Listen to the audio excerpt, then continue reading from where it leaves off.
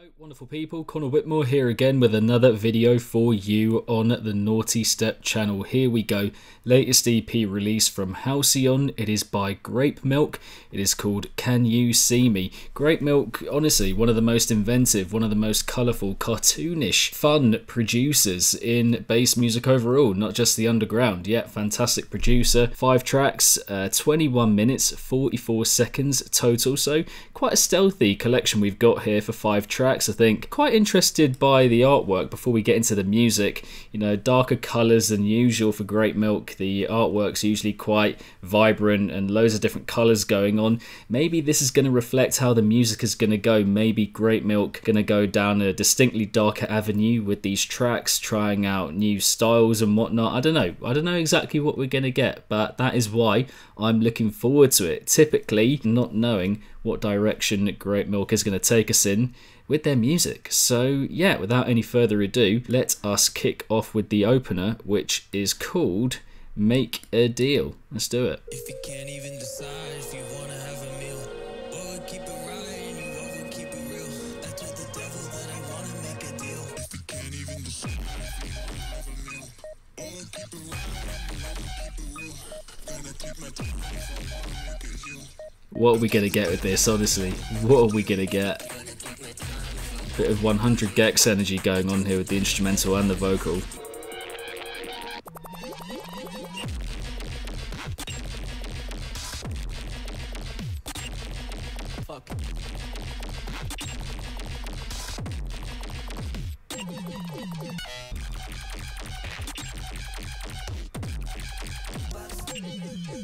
I mean, it's got consistency to it. I'll definitely say that. It's got a good kind of repetition going on here. As unconventional as it is with the layout of sounds we're getting here, it's catchy.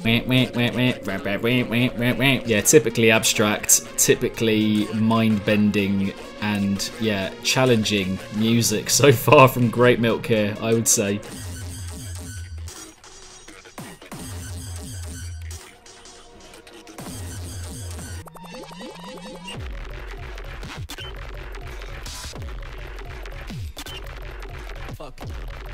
Yep, fuck indeed. Fuck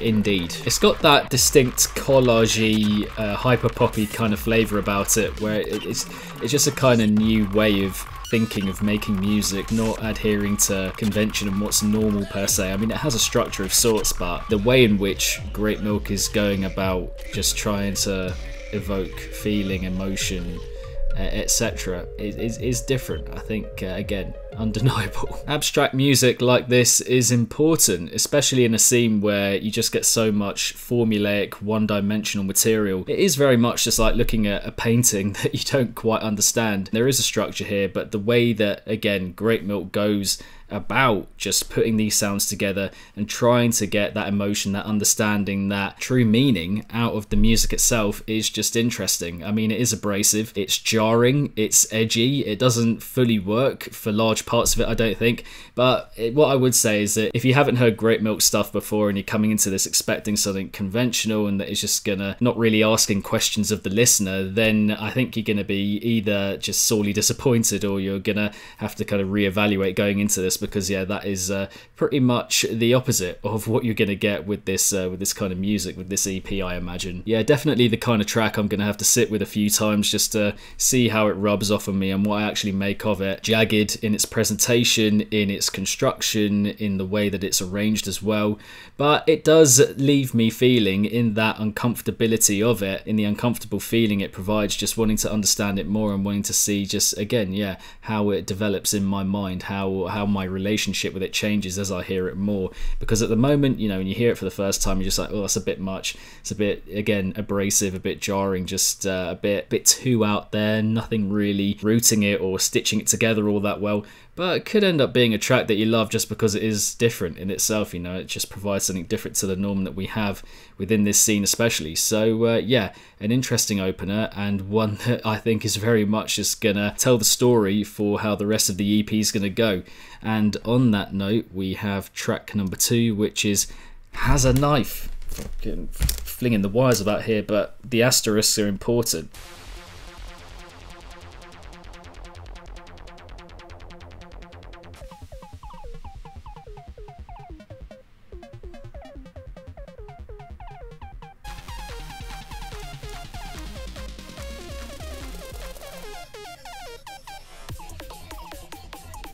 This one's sounding a little bit more normal so far, I'd say. Yeah, definitely.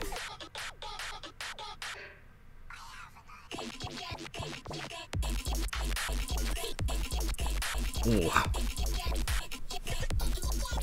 Oh.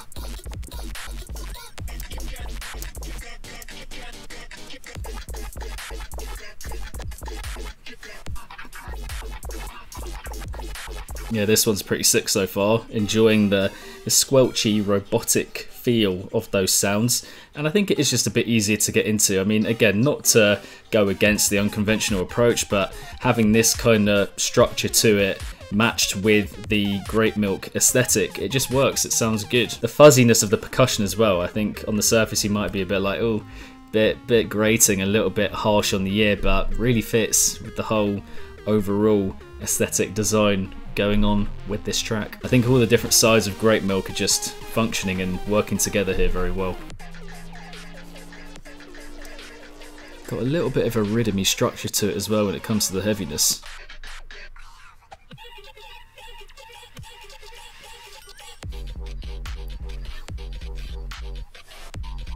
Oi, oi, oi, oi. Open the jar, open the jar. Oi. Oh, come on. Oh. Oi. Da, da, da, da, da. I love how it's going for something that you would usually find to be quite, you know, full on and heavy, but it's really got this subdued kind of squashed feel to it, and that just contains it so well. Yeah, that one I think will be hard to top. It just has everything that you want, I think, from grape milk style. It's got the cartoonish appeal, it's got a bit of structure, fantastic sounds, a drop change as well from the first drop to the second drop, that gnarly, savage bite to it as well, just perking up the general aesthetic, the general design and style for this particular tune. Opening up in a fantastic way as well with that bubbly, colourful, just sprightly, very vibrant opening that just ticked along really well. You know, really injected a load of good energy from the very beginning. When it comes into the drops, well, the first one anyway, just got that quite biting, again, menacing, clean, direct. Well, actually not that clean. It has a little bit of a fuzz to it, a little bit of a jagged, fuzzy kind of effect to it, but it still hits in quite a clean way, and a bit of a rhythmy approach there going on, just quite dagger-like and incisive with the layout of sounds we were getting there. I enjoyed that. And then the second drop, just going for a similar thing, pretty much the same kind of feel as the first drop, but just squashing it a little bit, again making it more subdued and just quelling the nastiness of it a little bit, but it works so well as a switch up. You know, the weirdness I think of the opener, but just with a bit more structure, a bit more gap filling here and there, just makes it that bit more accessible. Just such good contrast between that, between those drop moments and all the you know, the bubbly stuff that we get in the interlude sections. Done extremely well, and yeah, I do think that one will be tough to beat over the stretch of the rest of this EP. But on that note, the middle cut is I See a Way, track number 3.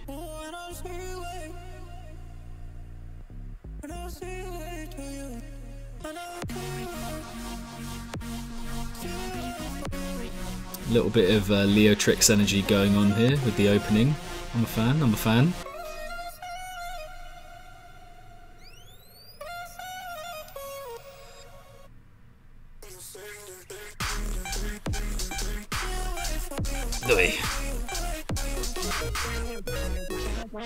Oh, yeah. Oi. Ooh. Come on.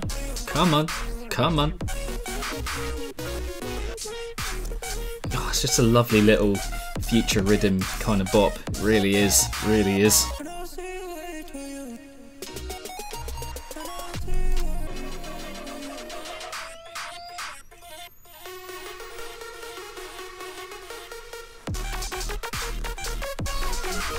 Okay.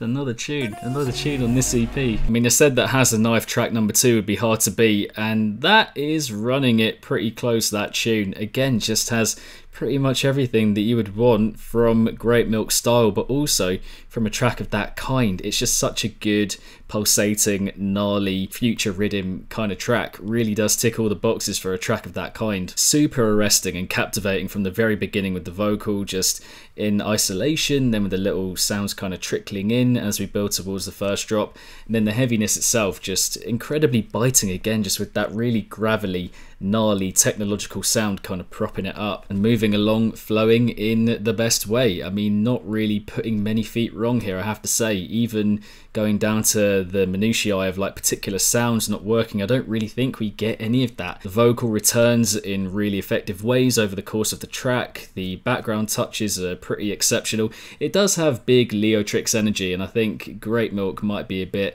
little bit miffed at me saying that it sounds quite similar, but for me there's just no real issue or no problem with being directly inspired by people. I mean, when it comes to like completely ripping whole tunes, then you might have to say something about it. I think we do get a fair bit of that, practically mimicking songs from specific subgenres of dubstep in particular, but this is just kind of lending from it, in my opinion, in the best way, you know, having their own vocal sample, making it catchy, and from there just very much utilizing all the things that make a future rhythm track work. Consistency, a bit of pop influence and flavour, and that is exactly what we get here. It's catchy start to finish, and I can just imagine that that is going to be a very, very earwormy kind of track, just more and more the more I go back to it, which will be happening quite a bit. But moving on, we have the penultimate track, which is Wagmoga, track number 4.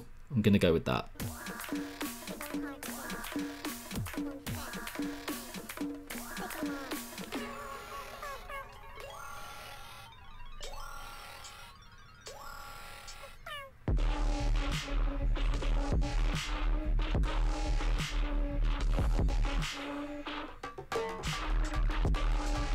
That percussion is it's definitely interesting.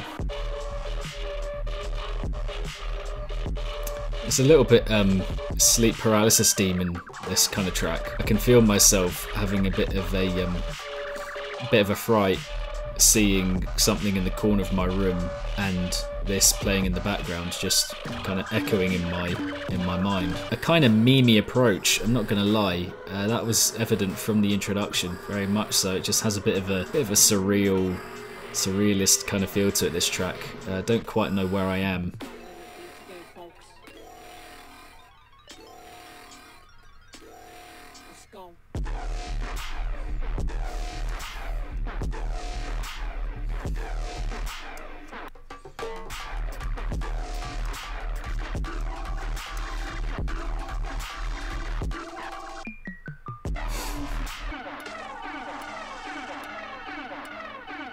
Yeah, absolutely do not know what I think of that one, having just heard it once. I mean, from the very beginning you could tell it was just going to be a little bit weird, a little bit, yeah, off kilter, but to like the nth degree, like really ramping it up with that. Had this funny kind of tribal percussion going on, that was cool, I liked that, had quite a clean feel to it, but then it was coming in with all this other weird vocal sample usage that was a bit uncomfortable, and then other bits of percussion that were, it felt like they were purposefully flat just to kind of amp up the memey aspect of it. And going into the heaviness, that just becomes even more apparent with the, again, weird percussion that feels kind of purposefully awkward and janky, and just some weird twisted contorted sounds that make you feel very on edge and like you're having some kind of panic attack or something. I mean, yeah, it was all very fraught and left me kind of wondering where I was and what I was meant to do with myself.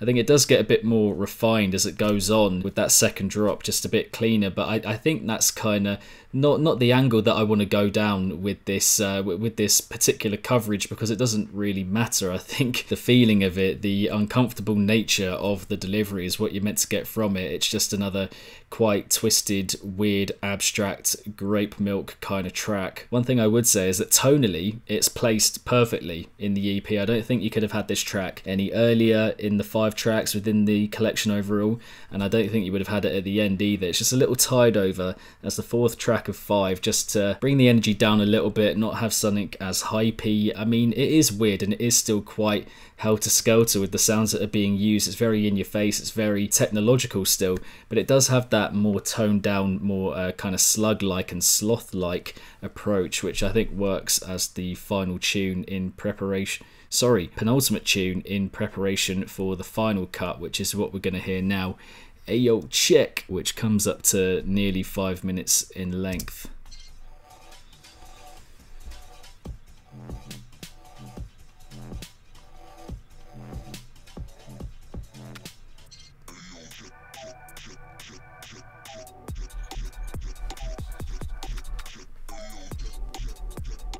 Oh, okay. Oh, it's like a minimal garagey kind of future tracky thingy, mabobby, you know, all of that. Really enjoying the background touches there. A lot of good gap filling and also a lot of good leaving of space, you know.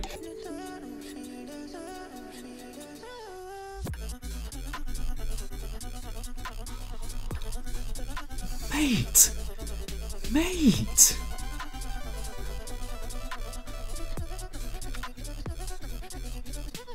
Yeah, that is one of the best drops on the EP so far, definitely. The release into that heaviness was absolutely sublime. Oh, mate, there's all sorts going on with this tune. It's a bit of a random experimental medley going on. This reminds me of the second drop of Fuck That by Skrillex. That little, you know, original dubstep leaning kind of wobby breakdown. It's almost like a bit of a mini mix, this track, with the amount going on, the amount of different genres. Well, not loads of different genres attempted, but there's a fusion of different styles and influences, and it's quickly hopping and skipping from one idea to another. Damn, what a lovely track to finish off with. Yeah, I've talked a lot about Grape Milk just being fun as a producer, the music that is made, the approach to music making and production, and I think that of the 5 we get here within the EP, I think that shows it the most. Just the hopping and skipping, like I mentioned earlier, from one genre, one track to another, how these different influences are kind of fused together, the vocal samples as well, just the playfulness of it overall, how uninhibited it feels and how unpredictable it feels as well, in that motion of just fleeting quickly and hopping and skipping again from one little idea to another, flavours and styles being meshed together here.